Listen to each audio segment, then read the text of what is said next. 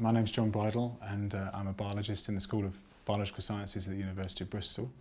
And my research is mostly about understanding how organisms evolve in response to environmental change and how quickly they can do that.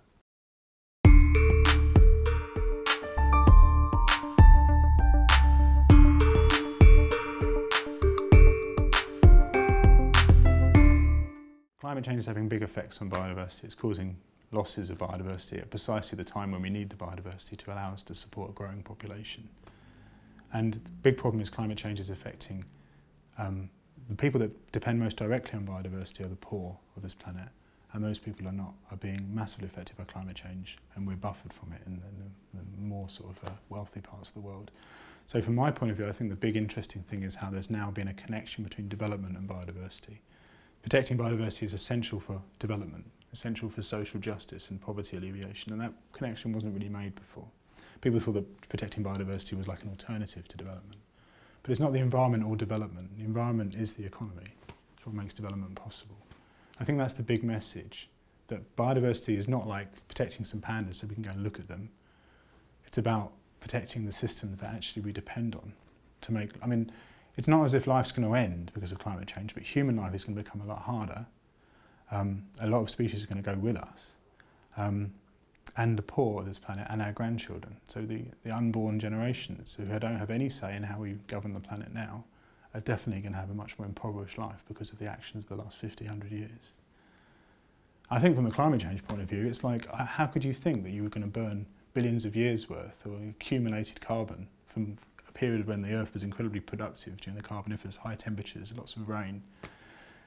How could you think you'd burn and release that into the atmosphere over such a short period and it wouldn't affect the climate? I mean, I don't think the onus on us should be to prove that climate change is happening. It's like releasing all that fossilised carbon into the atmosphere, and something that's already at such a low abundance in the atmosphere, increasing its doubling or increasing its abundance when it's already very rare, seems to be a very dangerous thing to do. So I don't see how people could think that we wouldn't affect the climate in some way, and we've got all the evidence that we are affecting the climate.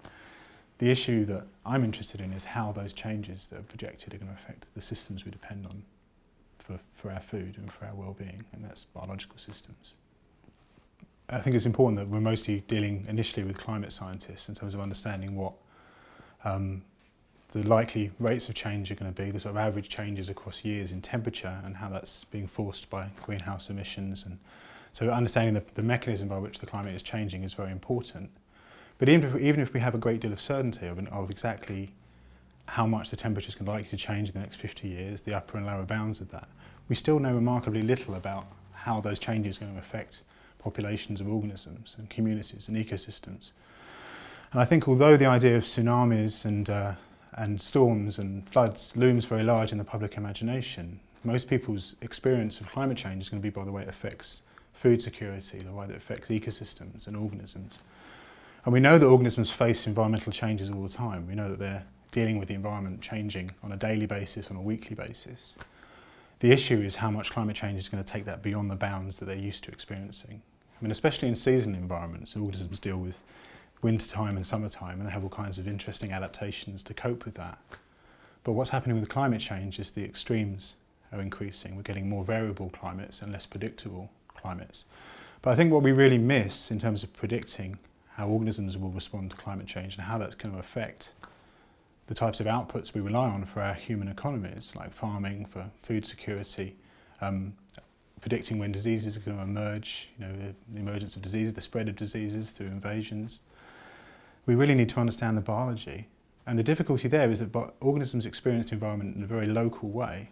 They experience it across meters, not hundreds of meters, and across hours and minutes. And they can change their behaviour to change how they experience the environment. They can choose where they lay their eggs, or they can choose when they go into diapause. So they have a certain amount of plasticity to cope with the environmental change they're facing. But the issue is that the environment is changing in a much less predictable way from their point of view. These cues they were using are becoming no longer reliable cues that tell them when they should emerge to synchronise with other organisms or when they're going to be free from frost. So the persistence of organisms in most parts of the world depends on them being able to cope with environmental variation. But climate change is changing the way that variation is being experienced. And we know very little about how organisms experience that just as individuals. And on top of that, you have the idea of genetic variation.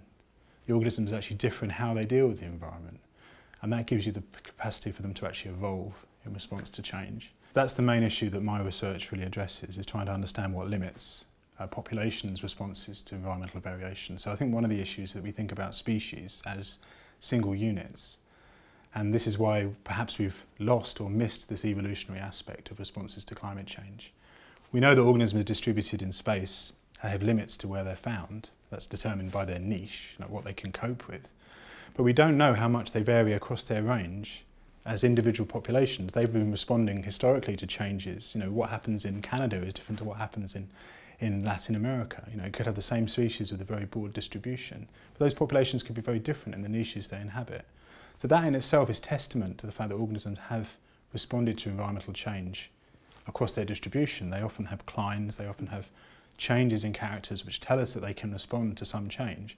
But what really fascinates me as a scientist is why at the edge of their distribution do they stop adapting?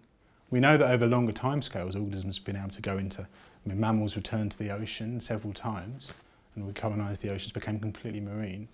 So clearly these niche barriers can be overcome given enough time, but probably that happens only very rarely. So I'm really interested in what are the factors that limit how fast organisms can respond to change. They have this plastic variability, so they have an ability to kind of use the environment in different ways. They respond to cues and they vary in the way they respond to cues. And that kind of plasticity gives you a resilience just without necessarily evolving. But also those cues can evolve. How you use the environment, how you respond to the environment can evolve as well. And we're really interested in understanding if the environment changes too fast, whether populations are not able to keep up with, to track that changing environment sufficiently fast before their population declines. So this is a concept that's called evolutionary rescue, the idea that when a population is in an environment and the environment changes suddenly, under what conditions can it evolve, change the gene frequencies in its population to allow it to match that new optimum and thereby continue to grow and continue to be sustained. And fundamental to that idea is the idea that when the population experiences a new environment, its growth rate declines because it's far from the optimum, so many organisms are unable to grow as quickly or reproduce as quickly as they were before. So this feedback between your distance from the optimum of the population and your growth rate is really what determines the limit to evolution. It's the way that your growth rate declines as the environment changes and how much genetic change is needed to allow you to get to that new optimum. Because that genetic change, the time it takes for that to happen, that's all the time when the population is suffering reduced size. And that reduced size feeds back and reduces the genetic variation. So it actually makes it even harder for it to evolve. So it's a kind of like if you don't evolve quickly, while the population size is still large and the population declines, then you're losing variation to allow you to continue to adapt. So it's kind of like a bit of a sort of positive feedback. The rescue has to happen fairly early on, we think. So we have very good theoretical models for the situations under which evolution can occur, the sort of maximum sustainable rate of adaptation. And we can look at populations and how they're distributed now and tell us, well, in the past, what have they been able to respond to? How much they vary across their range and their niche, which tells us the kind of range that they can clearly evolve into these new niches. But we don't know a lot of these key parameters like the growth rate, the amount of how strong selection is in the field, how it varies with the varying environment. We don't have good estimates in the real world of those things, because actually they're quite hard to measure. But we don't even know very much about how much genetic variation there is within populations or between populations, which is the fundamental engine that allows organisms to evolve. Without genetic variation in reproductive success, there's no evolution. Evolution stops. So we need to understand more about how genetic variation is distributed across populations and within populations, so across families, essentially. And we also need to know how changing in one direction, so evolving one type of morphology or one type of response, may limit your ability to respond in another way. And this comes into this idea of trade-offs, which is the idea that you can't be everything at once. And fundamentally, that's why organisms why organisms are diverse, why they've gone into different niches and proliferated into the biodiversity that we see, is because one species can't do everything. So they evolve, a larger body size. It means they have a longer gestation time and they can't reproduce as quickly. So you have these kind of trade-offs that are involved throughout history. And by understanding those trade-offs, we can maybe start to understand more about what limits organisms responding to environmental change. And we've actually got incredible new ways of doing that now with next-generation sequencing.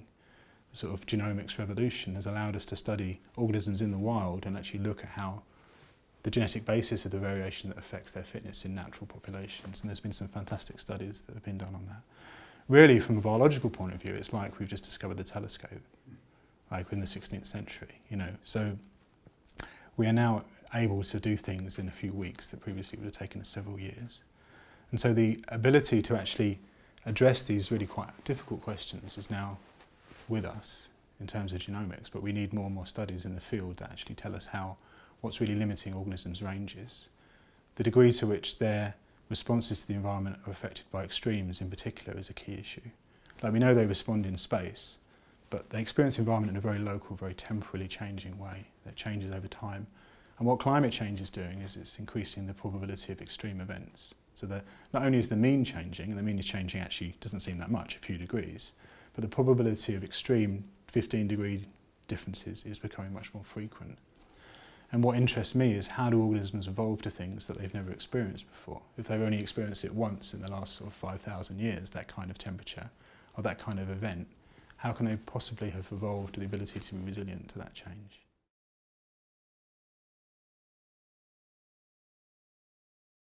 Yes, yes. Well, I should say first of all that I think, you know, the focus on, returning back to what I was saying before about climate scientists, I think the focus on demonstrating there's been a temperature change, and the surface temperature change or an oceanic temperature change is all fine. But we can look at biological organisms and see them responding to climate change. What we see actually when we look across thousands of species is their ranges are all shifting polewards. So in the southern hemisphere they're shifting towards Antarctica, and in the northern hemisphere they're shifting towards the Arctic. And they're becoming extinct at their southern margins in the northern hemisphere and shifting northwards. And that's a clear ecological response to climate change. Organisms are moving into habitats that are now becoming suitable for them at the northern edge of their range in Europe, and they're declining or moving up onto mountain tops in the southern parts of their range. And that's something that we work on in butterflies, because we know a lot about butterflies' ecology and about the habitats that they use, the interactions they have with other species, and also about their historical distribution. So a lot of work has been done on butterflies in this area. So we know there are definitely, you know, there's a signature, a very strong signature across the globe of organisms responding to climate change by shifting. So there's definitely something going on. It's unequivocal. I've never met a biologist who doesn't believe that the things are changing. The question is how fast, and how much is that average change interacting with changes on a very local scale. And that's something that takes a lot of work to understand, because organisms are complex, they have individual behaviour that varies. Our butterflies, for example, that we work on, a UK species of butterfly, the brown argus, and that's a butterfly that can change where it lays its eggs. And actually butterflies in general, if they choose to lay their eggs, you know, 5 centimetres off the ground, the eggs are going to experience a much lower temperature than if they lay them on the ground. It's a 5 or 6 degrees difference on average, and that's work that's been done in the States on a checker spot butterfly. And that shows like an incredible ability of organisms to choose by the maternal behaviour to affect the microclimate that their offspring are going to grow in. Now, knowing that on average across this latitude of the US there's going to be a change of 2 degrees centigrade doesn't tell you what the individual organisms are going to do on the ground.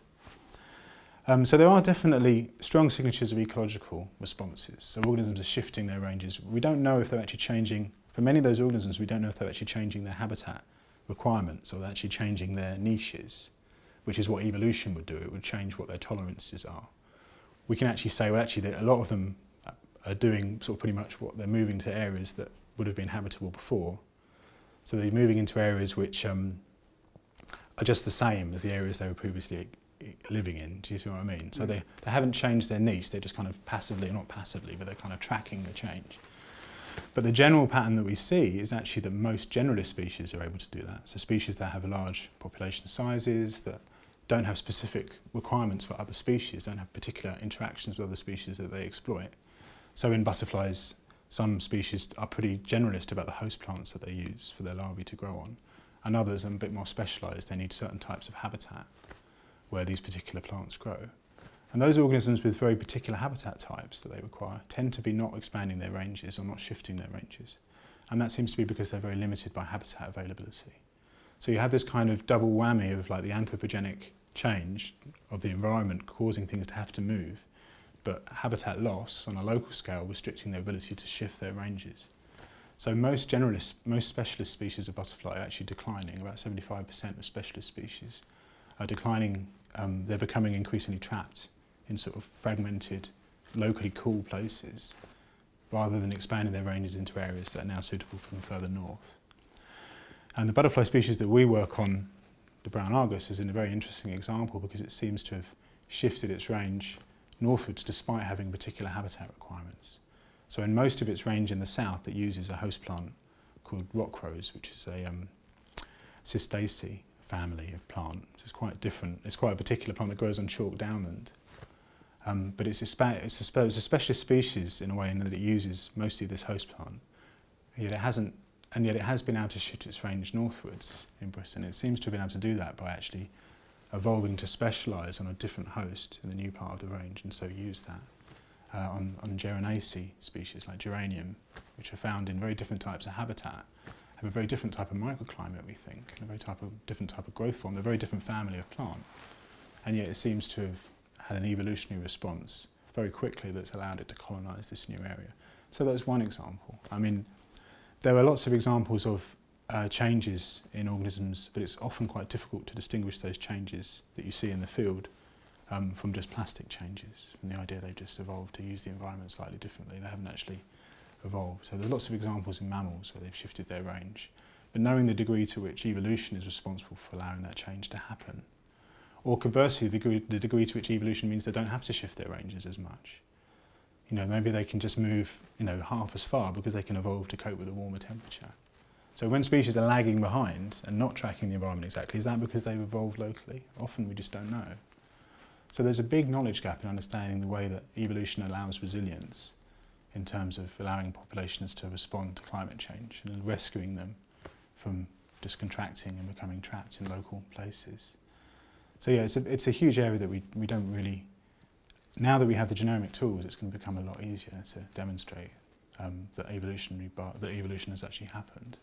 But just looking in the field and saying they're now here and they were there, things like mammals and birds, you know, it's hard to bring them into the laboratory and rear them and show that they've genetically changed in these traits.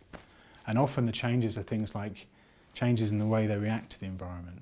So they're not, they're like changes in the genes that underlie the plasticity, which is much harder to detect, you know, when you put them in the lab. You have to test them under a whole range of conditions rather than just one particular condition and show that they're different. But pretty much whenever we bring organisms into the lab and rear them, we find that they do have very strong genetic differences in most traits, and certainly a lot of capacity to evolve in many traits.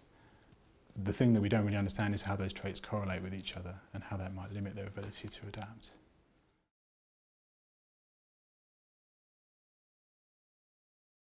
The issue about whether or not the organism is going to be able to track the environment sufficiently fast, I think in many cases they won't be able to. And when we know, for example, that some tree species are still increasing their range in response to glacial changes, post-glacial expansion. Some tree species are moving quite slowly. Others are already where you'd expect them to be, given the existing environment. But it's hard often to know exactly what's limiting a species in a particular place. It could be like every 10 years there's a frost and that stops the sapling, kills all the saplings, or often it's these extreme events that limit species ranges. But I think certainly for many organisms, the rate of environmental change is going to be too fast. Again, we're slightly hampered in understanding that fully because we don't know how much it's going to change on a local scale. Organisms may well persist in places just because they're able to use like moist microclimates or shaded. They might move to north-facing slopes rather than the south-facing slopes. So this comes back to this idea of needing to understand this very local way that the environment is changing. Certainly, as I say, in butterflies, 75% of the species we define as specialists, they have particular species they depend on, their ranges haven't tracked, they haven't responded to climate change effectively. They are effectively condemned to extinction in increasingly fragmented patches. So, and that's basically what we're seeing across most species that have particular species they need to interact with, because those species have to expand as well. And often those species, like if they're plants, might be limited by soil type or by, you know, some other feature of the environment, not by temperature. And that will mean that unless they shift their niches to use different plants, they won't be able to actually persist in that place. I mean, there was a famous study done in 2004 by Chris Thomas, which caused a lot of discussion, where he modelled a species as a sort of single unit. like I was talking about before, the problem is we assume species have got the same niche everywhere. But let's assume that the species has basically got the same niche everywhere, which is basically quite conservative. You're saying actually you're giving it a lot of latitude to evolve, because you're saying, well, every population has all the genes it needs to move, has all the tolerance necessary to move to anywhere in 50 years' time where there's going to be a habitat it can currently inhabit. If that habitat exists anywhere on the globe, then it can be there. So you assume there's no limitation in how fast they can move or their dispersal, there's no fragmentation, there's no oceans in the way. He basically suggested that 10% of species, of which we had good estimates, would go extinct even if they could get anywhere they wanted to be, simply because those habitats would no longer exist. So without evolutionary change, 10% would be condemned to extinction. If you allow there to be some limitation in the rates of movement, that estimate goes up to about 35% of species within this century. And there's a lot of assumptions in those models, and they've been questioned a lot recently, and they pertain to particular types of organism. Other people have challenged that paper based on looking at vegetation analyses, and other types of organisms may not have that particular limit. But certainly the best available information we had in 2004 suggested that we were looking at between 25 and 35% extinction if you allow some dispersal limitations. So you allow that they can't get north of Scotland, they can't get up into further places in Scandinavia where there might be suitable habitats. But even if you assume there's no limits to dispersal, you still have 10% of species having nowhere where they can still live because of climate change.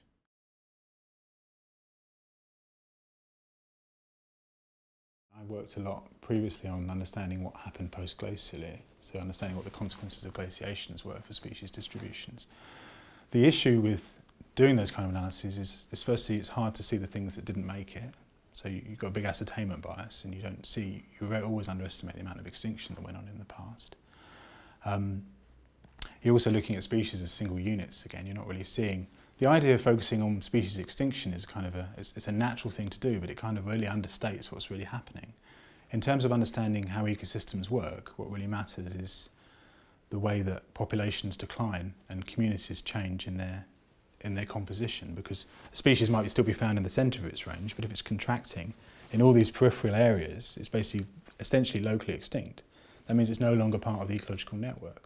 And those are much more serious in terms of ecological outputs than worrying about whether or not one species is still present somewhere on the planet or not.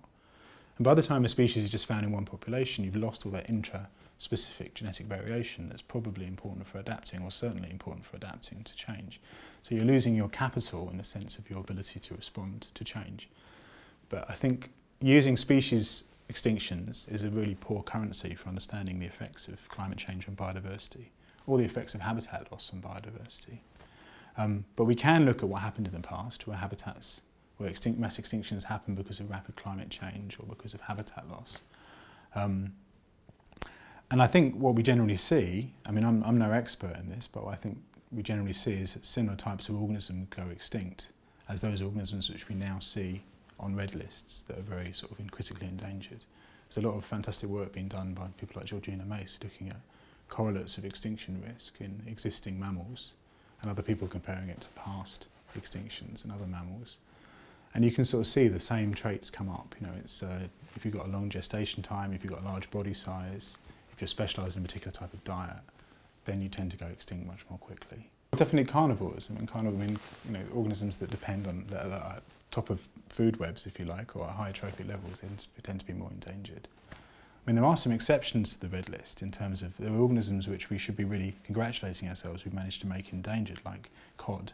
I mean, cod have a huge rate of increase. They're one of the real outliers. They don't have the life history of an endangered organism, but they are endangered because of the massive, huge amount of pressure that humans have basically put on them. So it's often quite hard to actually, like in looking at what's happened in the past, it's actually quite hard to look at correlates of extinction now because we've actually already lost a lot of the species that are already vulnerable. So there's a big filter.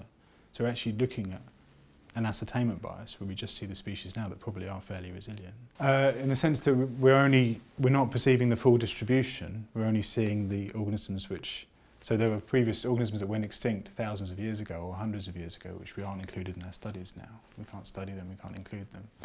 And that's also presumably true when we look at what happened in the past as well. The fossil record only records widely distributed species going extinct. species that are highly localised and show particular interactions, I mean, they are much harder to find evidence for, and they've probably already gone. You know, it's like, I guess it's like, you know, well, I mean, it's, you know, in a way that ascertainment bias means that you tend to, the rates of biodiversity loss are going to go down eventually because you'll lose the easy things that go first. It's like being burgled several times. You know, the first time you lose your computers and your iPhone or whatever, the next time, you know, it's other stuff. And by the time they've been there you've had 3 rounds of extinction, you've basically got, you're only seeing the things that nobody wants, you know, the things that are very hard to get rid of, hard to move.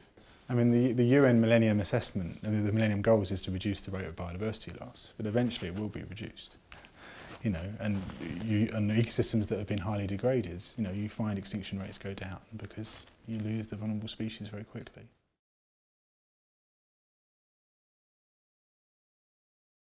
People often say to me, well, extinction, you know, there's what, 5 mammals gone extinct or something like that. But really, in terms of the, it's about what we're trying to conserve, I guess, or what we're interested in. And we're interested in the effects, well, basically we're interested in climate sensitivity, which is the degree to which a certain change in the environment is going to affect the way an ecosystem functions, what it outputs, you know, in terms of things like water and rainfall and soil decomposition or pollination, these kind of things that people try and put an economic value on. And that involves understanding how communities are going to change. Now, communities of organisms interacting, it matters if that species is present at that point in space. Now, if the population has gone extinct in that particular part of its range, then that species is no longer existing in that community and no longer performing that role. So species, you know, this is why it's really important to look at species that are actually quite common, you know, and actually quite widely distributed, and then say, well, actually they're declining at a very fast rate and they're becoming much less common in particular places. The chance of finding it if you go to this bit of habitat is much less common, you're much less likely to find it now. I think one of the issues has been that biologists have kind of painted themselves in a corner a little bit because they argued for protecting very rare species. Like, you know, and then people say, well, these species look, you know, there's no way they're going to be protected. Look at tigers or pandas. I mean, look at the amount of money that has to go into protecting those. And you have to argue for their protection from a very ethical point of view and say, well, look, they've got a right to exist, and they look at these beautiful animals or plants or whatever. But by the time a species is really endangered and is only found in a couple of places, it can't really be participating in the ecosystems as a whole. You know, their value in terms of what they contribute to life and how other life depends on them, because in most parts of their range, their former range, they're not there. So they're not part of the communities of interacting organisms, which is what is basically biodiversity. It's this kind of, you know, you go into a rainforest and basically it's full of these organisms interacting, and that's lost. With population extinction is what matters for that situation.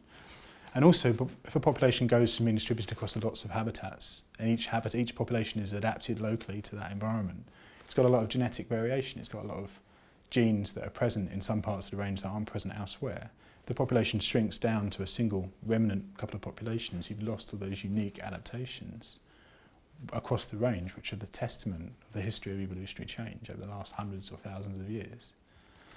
So it's that currency, it's that genetic variation within species that's going to allow those populations to persist where they are, to actually still continue to engage in ecosystems. Without genetic variation, there's no evolution. So there's no capacity to evolve. And what we're doing at the moment is we're reducing biodiversity at just the point where we need it to adapt. We're forcing it with massive, you know, overconsumption and massive increases in population in the globe, but also huge rates of habitat loss, as well as climate change. So we're destroying the very capital that's actually going to allow us to adapt and actually have these ecosystems continuing to operate in the future. So from the point of view of climate sensitivity, I mean, climate scientists are generating these fantastic estimates of exactly how how much the environment's going to change. But determining to what extent that's going to be catastrophic and over what timescale depends on knowing how organisms will react. And that's really a very different question. I mean, how close are we to tipping points? Do the tipping points even exist, and how do they vary on a local or a global scale? How do they vary across ecosystems or in the marine environment versus the terrestrial environment? These are all questions that only biologists can really address.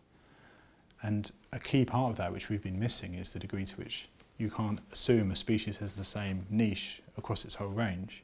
It actually has the capacity to adapt and use the planet differently or use the environment differently and have different tolerances.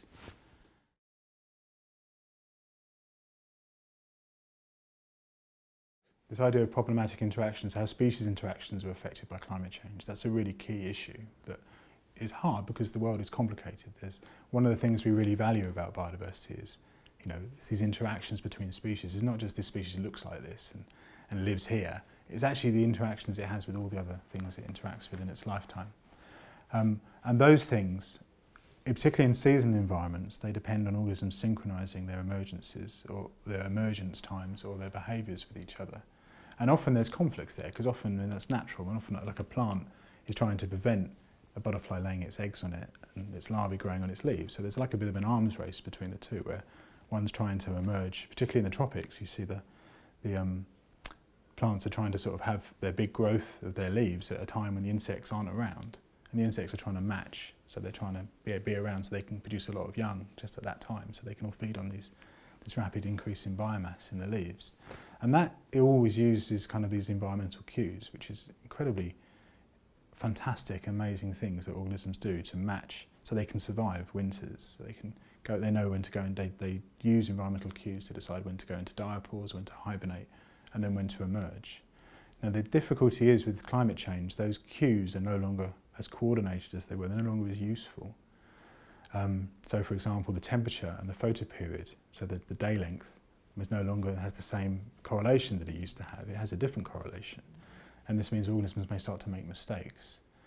And so not only for their own survival, they have to actually come out at the right time to actually exploit their resources. So they have to emerge, pollinators have to emerge at the same time as the flowers. Otherwise the flowers don't get pollinated and the insects don't get fed. And that's a mutualistic interaction where both organisms actually have the need to be pollinated and to be fed. But if you have a parasitic interaction or a herbivory type interaction, where birds, timing when they lay their eggs for their chicks to emerge for a time when there are larvae around and caterpillars around that they can eat, or insects around that they can eat. So if these different organisms in different trophic levels use different cues, which they do, and previously that actually was fairly reliable, then that becomes a real problem, because you get them emerging at different times. You're getting this thing called trophic mismatch, which people have been working on very nice systems in great tits and looking at moth species that they're trying to track the bud burst of the trees, and so they can grow their larvae, and the great tits are timing with their clutches when they lay their eggs so that their chicks have got, and they can feed their chicks with these larvae. And those things are becoming desynchronized because they're evolving at different rates or reacting in different ways to the environment. Actually, there were quite nice examples of humans using cues like when other animals do things to actually decide when to do things like planting rice. In some traditional Chinese communities, they use the arrival of birds. It's beginning when birds start to nest as a cue. That's when we should start planting our rice, because the birds have got a good sense of when it's going to be raining, when it's going to be productive, when the storms are going to finish. So, there's all these, organisms using cues from each other and using cues from the environment to time to allow them to persist in places where the environment is sometimes harsh. And those cues are all basically being, they're changing. And we don't know how that's going to affect, how much organisms are going to be able to evolve in their way that they use the environment to actually cope with those changes. And the increasingly unpredictable nature of the environment. I mean, these seasonal changes are periodic. You can sort of predict that there's going to be, and maybe the first timing of first frost is a good indicator of when to flower. But in the future, it might not be like that. And that's a real issue, I think, that we don't really understand.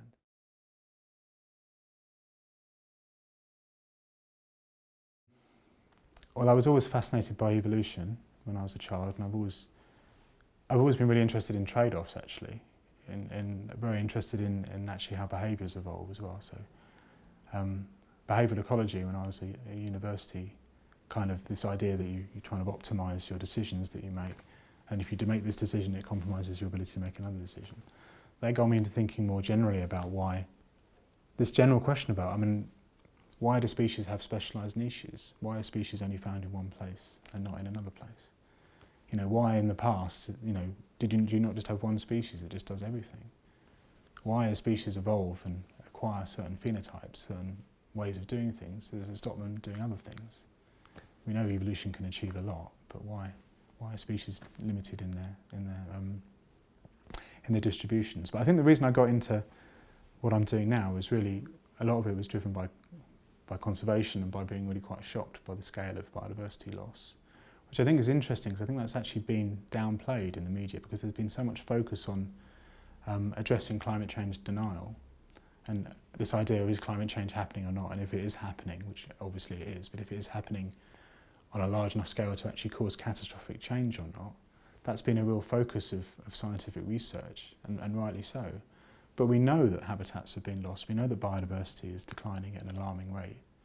And I think that kind of idea of the biological effects of human exploitation and human population growth, human overconsumption, has been slightly lost in the story, partly because people focus on species extinctions and not on the declines in abundance of species across their range and the interactions that are changing.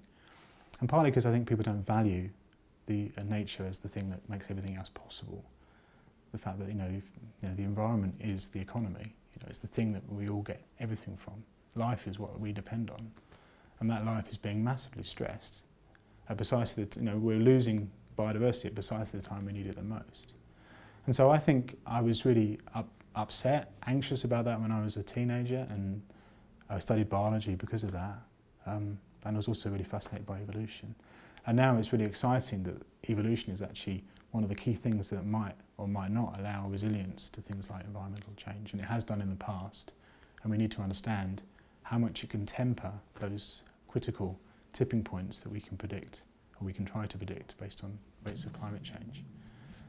But really, I got into it because I find it absolutely fascinating. Really, I'm a population geneticist, so I try and understand how populations really, how they respond to change, how they're able to track a changing environment. I was at a party actually, and somebody asked me why I chose to study. It was an astrophysicist, and she said to me, why are you choosing to study something that's so localised? It's only found on one planet as far as we know, and it's only existed for a very short period of time. I was like, okay, well, because I was saying, well, I study life, it's an amazing thing to study, because we're on this planet, we might as well study life while we're here. And she was like, yeah, it's a very localised phenomenon. Let's hope it doesn't become more localised.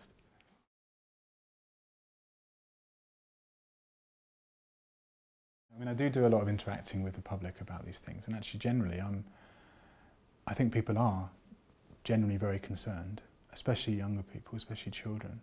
Something seems to happen to people when they get into their late teens or early 20s. Interest in the environment seems to come back again in their 30s, and especially when they become grandparents and they can sort of see the length of their grandchildren are going to be alive in 70 years' time. But there seems to be, I think there's a period when the consumer culture gets people, and they sort of trade, this culture of disappointment driving their expectations. They just, so they seem to, when you meet children who are like, 7 or 8 up to about 13, they're really worried, deeply worried about the environment. So I think there is already like a great worry about it. I think one of the problems actually that scientists have done is they present nightmares. They basically make people afraid. People have often said, Martin Luther King didn't say I have a nightmare, he said I have a dream. So it's aspirational, and people really feel powerless. So I think one of the things scientists can do is say, well look, we know that this is a big challenge. We know the planet is facing big consequences of what humans are doing. But there is ways that we can improve things. There's ways that we can reduce the impact. I think scientists are fighting like a big, scientists, rationalists generally are fighting kind of like an industry that's basically trying to convince everyone that everything's fine, we should just carry on as we are, and that's got a lot of money behind it. And actually, but I think the thing is, it's not making us happy, these things that we're doing, this consumption that we're doing. I don't meet people don't really think, I don't think that they're happier than they were because of the consumption that they're doing. There's the quote someone said, we're borrowing money we can't afford to buy things we don't need to impress people we don't care about. But that machine is sort of driving us to do that. So I think what scientists can do is actually just, especially biologists, is to make people aware of how amazing, how wonderful things are, and communicate the reason we study these things because we're absolutely fascinated by them. And I think actually what I spend a lot of time trying to communicate to people as a scientist is that we're driven by doubt. We are, we're skeptics. We question everything.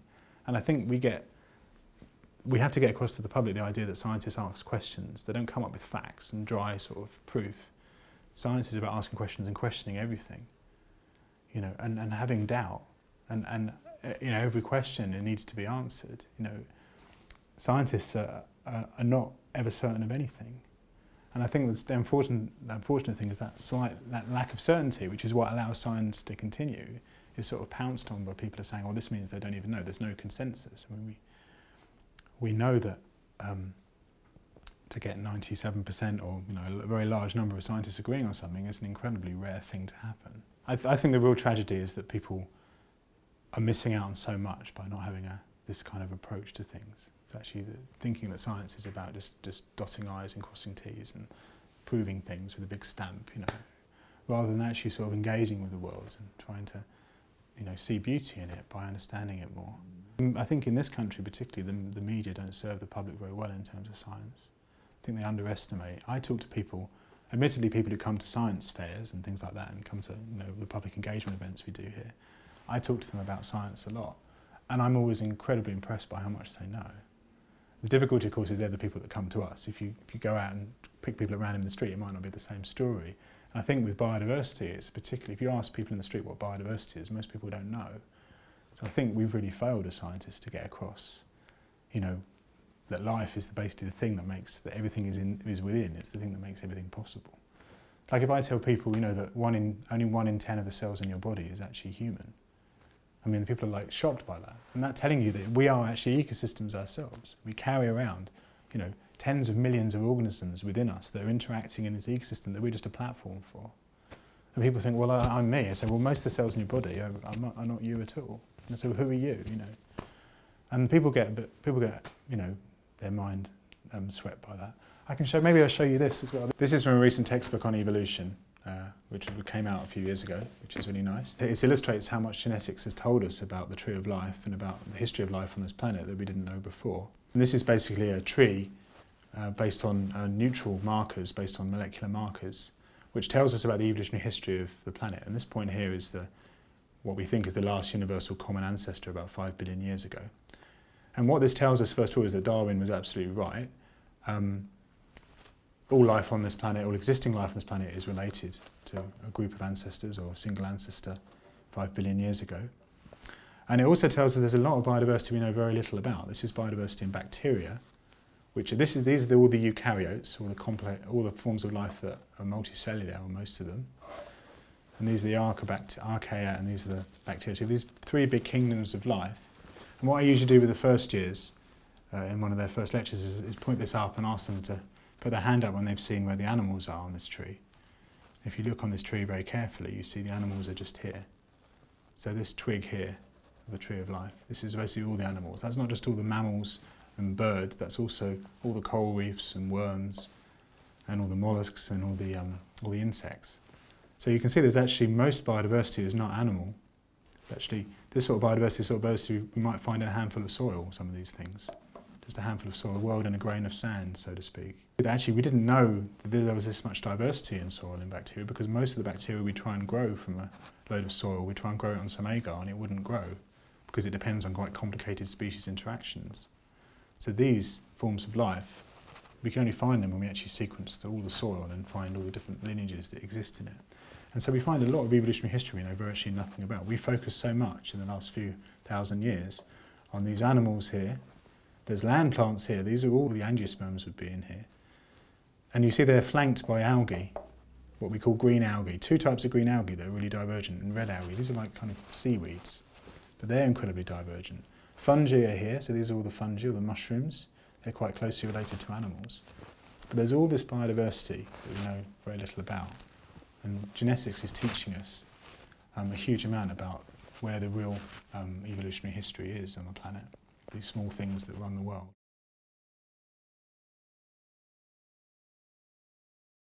But the government are driven by the public, especially in democratic systems. It's the public need to realise that they can actually do something and they can actually change how they spend their money or how they vote is actually going to have a huge effect. Convincing the government that these issues really matter and they matter for our children and for our grandchildren is really important. So I think the most important thing is to make people not feel powerless. That if you the environment has slipped off the agenda, in politics, certainly in UK politics. Maybe I shouldn't talk about this government in any detail, but DEFRA, the people that are responsible for the sustainability of the ecosystems that we depend on, they're basically the treasury. They are the wealth of the planet. But the problem is we don't value that. that wealth. We value sort of financial wealth more, imports and exports, not the actual thing that makes that stuff possible.